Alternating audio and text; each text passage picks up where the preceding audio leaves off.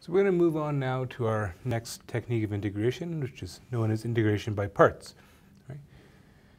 So the first method we looked at is substitution. And we understand substitution essentially as trying to reverse engineer the chain rule, right? We're trying to reverse the steps in the chain rule. So substitution is something that it applies inherently to situations where you have function composition. But of course, going backwards, you have to be a little bit lucky, because when you take the derivative of a composition, right, the chain rule gives you that extra bit, the derivative of the inside, right? You got to multiply by the derivative of the inside. And if that's not there, substitution doesn't always work out for you, right?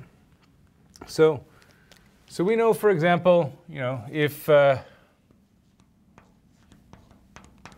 we had to do something like, x e to the x squared, that's a classic example of something that you would do by substitution, right? You're going to substitute the exponent, x squared, u will be x squared, du will be 2x dx, right? So that missing 2, you have to divide by it. E to the u becomes e to the u, which of course is e to the x squared, right? You've done enough of these by now that you can probably do that in one go. You may not even have to write down the u substitution. Of course, if you have to write it down, that's fine, nothing wrong with that. But what if you just had x e to the x? How do you do that, right? Now, substitution doesn't get you anywhere. What are you going to do? You could let u equal to x, but then you're just changing the letter. Let u equal to e to the x. Well then, that's not going to get you anywhere either. You're going to bring logs in. That's going to be a mess. So what you do is you think of this and you say, well, you know what? That's a product, right? So far we've been focused on reversing the chain rule. Maybe you can also try to reverse the product rule, right? So we think about that. And we realize that there's one problem, right? When you reverse the product rule, right? If I have f of x times g of x, right? When you take the derivative of a product of two functions, we know that you get, well, the derivative of the first times the second plus the first one times the derivative of the second. Fine. Well, we don't have both halves of the product here, do we? We have x e to the x. So this is one product, right? And so typically what happens when you're doing integration by parts, right? The part is that you have part of a product rule derivative. You have one of the two halves, right? And so what you try to do is you say, well, maybe I can work this in such a way that the second half of this product rule derivative is something that I could sort of reverse on its own. And if I brought that over to the other side, then the thing that I'm trying to integrate could be written in terms of two other things where I know what I'm doing, right? And so we think about this. And the way you do it is you say, okay, so what I really want to do here is say, okay, if I had, say, u times v, right?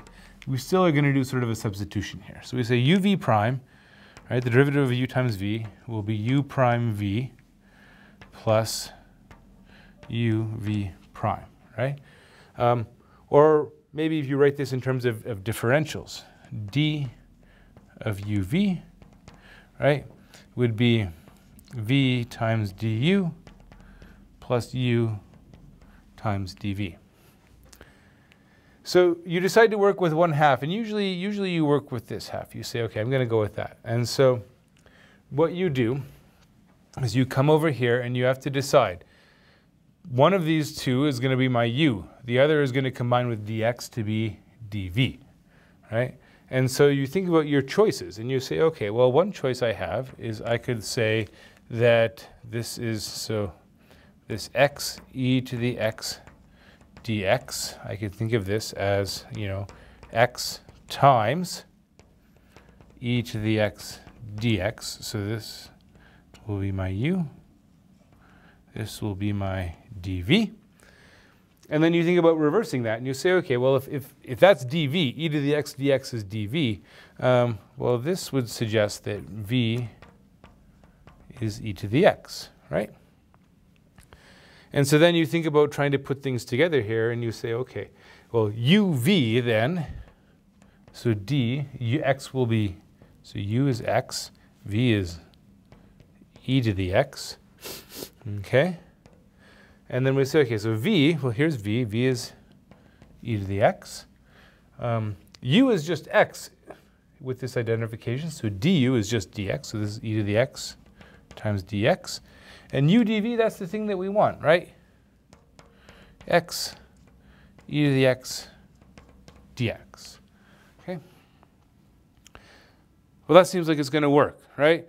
Now, the other option that you could have tried, and just to point out that we are on the right path here, right? You do have choices. You could have also written this as, we could have said, well, let's do e to the x and then x dx, okay? And so I say that's my u and that's my dv. You could make that choice. Why don't you want to make that choice, right?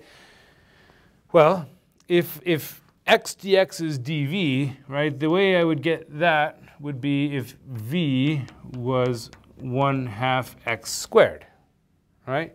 And if u is e to the x, then du is just e to the x dx, right? And then I'd be looking at something where I would say, okay, in this format, my d of x e to the x, I'm thinking this is my u times v. Well, oh, but it wouldn't be, right, x e to the x anymore. It's going to be x squared over 2, right? And then I get, so my v times du is going to be 1/2 x squared times e to the x times dx. And then my u dv, which is the thing that I want, right? E to the x times x dx, right? And so like this is the integral I'm trying to evaluate, and we realize that to evaluate it, I'm going to have to replace it by this, which is harder, right? The power of x has gone up. So generally when you're doing integration by parts, if there is a power of x in there, you probably want that to be your u, because when you take the derivative, the power goes down, simplifies the integral, right? So the way this ends up looking, the whole thing, if you put it all together, is we say, okay, so the integral of x e to the x dx is, okay? So we think about taking the integral of each part of this, right? Right? Well, the integral of a differential just gives me back the thing that I took the differential of. So x e to the x equals the integral of e to the x dx plus the integral that I want. Okay?